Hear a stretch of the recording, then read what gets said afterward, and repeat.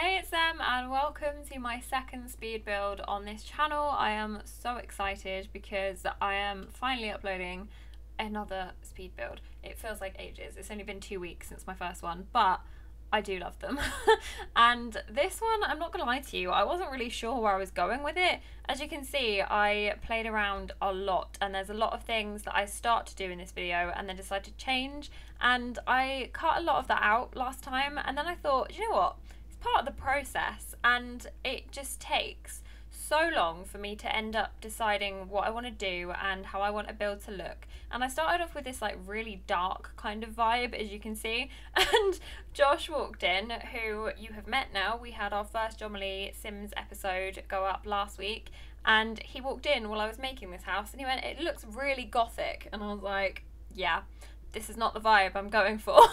So I then changed it. I found this lighter kind of stone that went with the thatch a little bit better, and I decided that I wanted to do a house and make it a bit bigger and do a bit of a farmhouse rather than just a little cottage, because I thought it looked a lot more like put together, and basically I just wanted a lot more space because I wanted a big kitchen.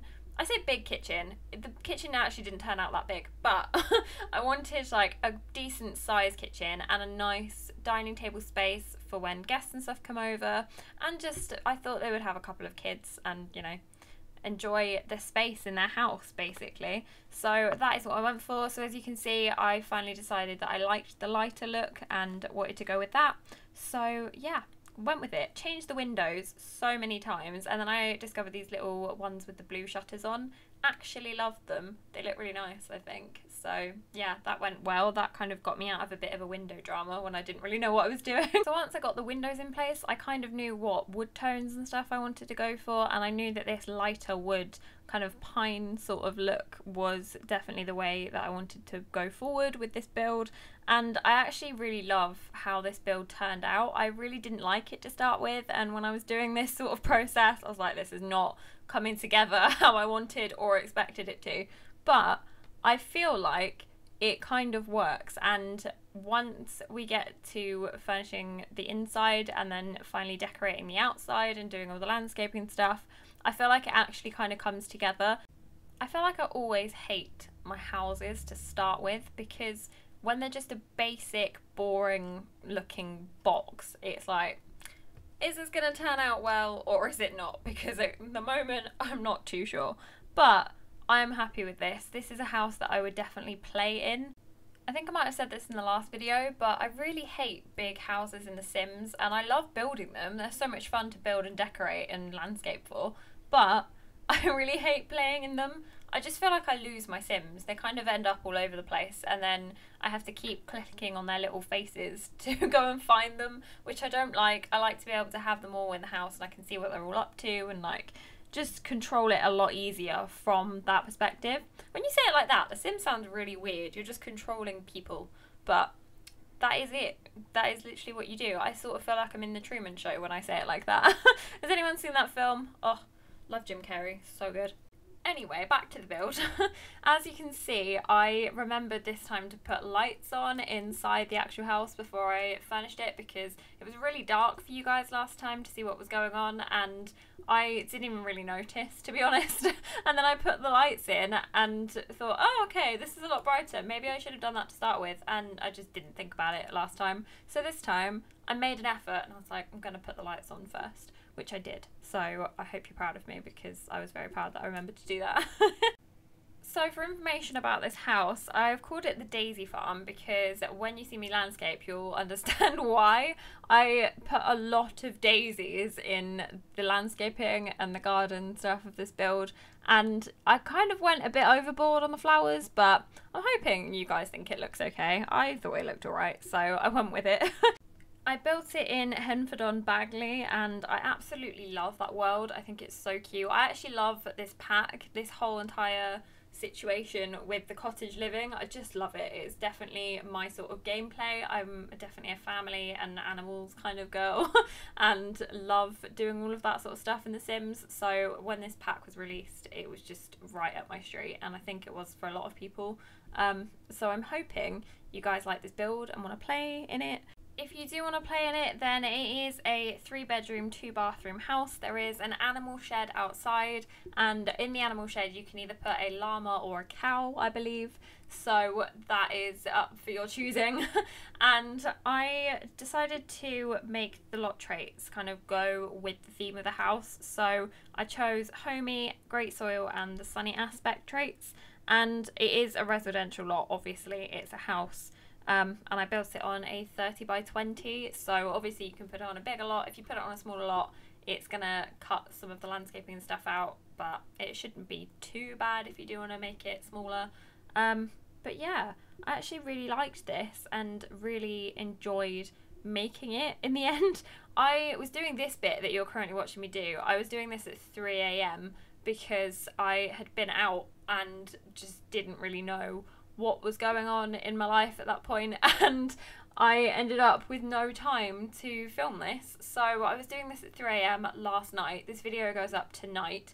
It is currently 5:45 as I say this, and the video is supposed to go up at 5 o'clock. And obviously it's gone past that, so I do apologise that it's late, but I have been incredibly busy the last couple of days. These past couple of days have been so chaotic and busy, it's actually kind of ridiculous, and we've just had like life stuff going on basically. And then it was our friend's birthday, so we went out and just tried to like relax after a stressful few days. So yeah, I'm kind of coming down from a stressor of a week, and I think in doing that I've basically just ended up making this video late, so I do apologise, but hopefully you guys still like it and it was worth doing and making this house and staying up for 3 a.m. for, because I did actually enjoy it. It was a nice little debrief and break from life at 3 o'clock in the morning. I'm definitely a massive night owl, and I love doing stuff like this in the early hours of the morning. I'm definitely more creative at that time of day, or night even. And I just, for some reason, was like, I need to do this tonight, and I was going to get up really early this morning and do it, and I was like, no, do you know what, I'm just going to do it now, and decided to stay up and make this, and I'm really glad that I did. I think I'm a lot more creative and work better at night purely because the rest of the world around me is quiet, and there's no like hustle and bustle of the everyday when everyone's up and doing things. You're like, oh, you've got to be doing this at this time and here and there and everywhere. It's just more relaxing, I think, and it just kind of gives your brain a bit of space to breathe and think, and you just end up enjoying yourself a lot more, or at least I do. I normally just enjoy the time to myself when the rest of the country that I'm in is quiet, and I just love it. It's so nice. So yeah, definitely a night owl, not a morning person. Although I say that, I've been trying the miracle morning routine lately, and today was the only day that I haven't done it in like a week, so I'm actually really happy with that. And the only reason I didn't today was because I stayed up last night doing that, and I just had no energy this morning basically. Missed my alarm and stayed asleep, but I think I needed it. So yeah, I've had a nice cozy chill day today, finishing this and just hanging out basically. It's been great.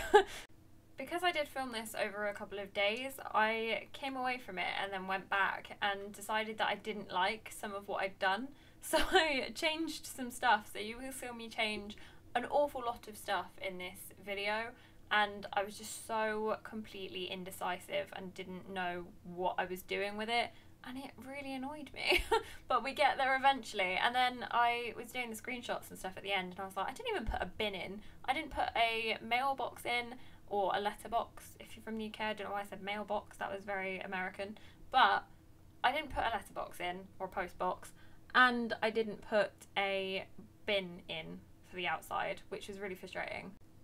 Thankfully I did actually notice it when I play tested it, and you can see here I put the toilet in that corner, and then I did a toddler's room and put a potty down on the floor next to the toilet, but like in front of the shower, if that makes sense, in between the two. And I play tested it to make sure that she could still use the toilet and stuff, and while I was doing it I was like, why is there a random letterbox just outside the front door? Oh yeah, that makes sense because I didn't place one, did I? So I then went back and actually put one in and did it next to the bridge at the front, which you will see eventually. There's also a lot of mismatched wood in this house and that was kind of intentional. I did try to match things where possible, and then anything I couldn't, I just tried to change up and make it a little bit different, but it still kind of went with the theme. I figured that because they were farmers, it would kind of make sense that they were able to make their own furniture and stuff, so I kind of played on the mismatched wood theme a little bit and used it to my advantage to kind of create a bit of backstory for myself, which actually helped when I was building, and I feel like it kind of paid off. I feel like it's fine, so we roll with it. As you can see here, I am doing the toddler room. I absolutely love doing kids' rooms and decorating them. I love playing around with the colours and the different toys and stuff that they can get. I just find it so much fun and a lot more entertaining than doing an adult's bedroom. I might actually do some room builds and just do like kids' bedrooms or teen bedrooms or a kitchen or something. So if you guys like that and want to see me do that, then do let me know and I will try and get those videos up for you.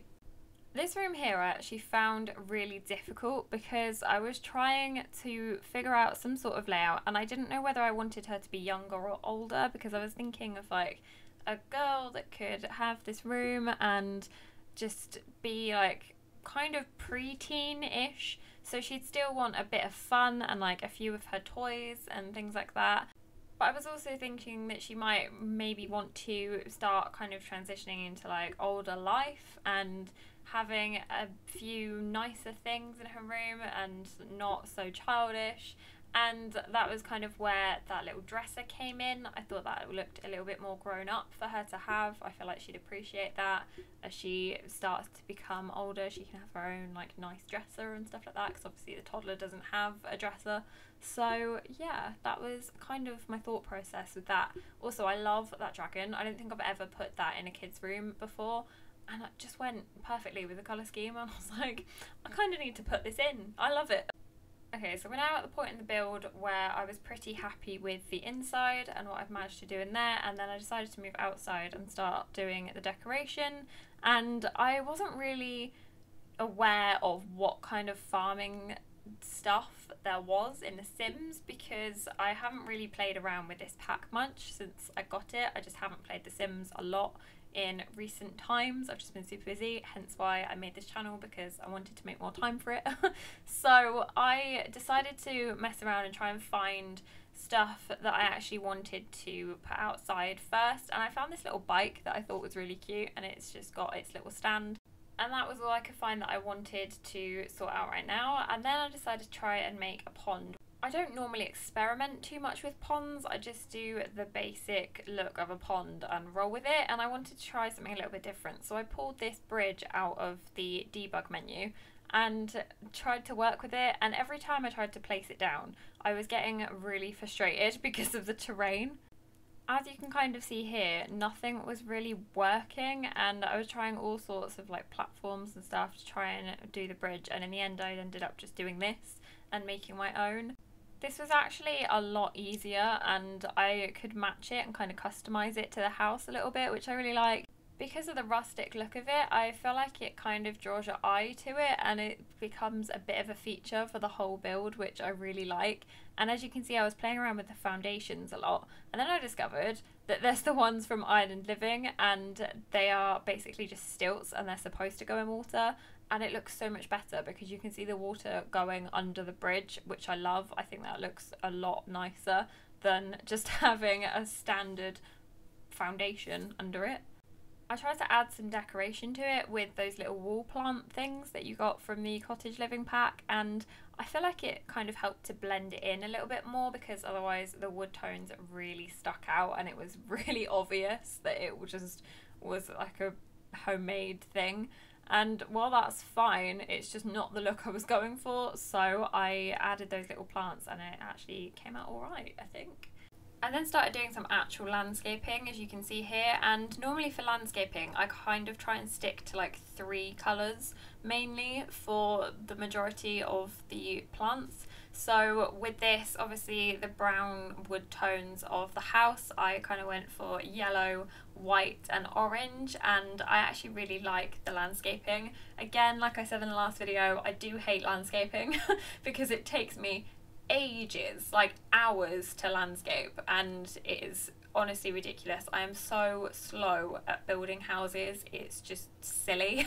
So landscaping is a bit of a bugbear for me, but I really like the effect of it and I love it when it's done, and it definitely makes all the difference to a build. So that is what I was trying to do, and landscaping the pond was really annoying because I kept messing up the terrain, so I had to keep like flattening it and smoothing it out so that things would sit on it properly. And this little back porch area actually turned out to be kind of a quiet zone, and I put that little bench out there because I thought it would be nice to like look out onto the woods, because like I said, I did build this in Henford-on-Bagely, which is the world that came with the Cottage Living pack, and there is a lot of trees and forestry around, so I thought that would be a nice little quiet spot to just take in the scenery and kind of forget about the world for a little while. I thought that the Sims that would live here would want to do that.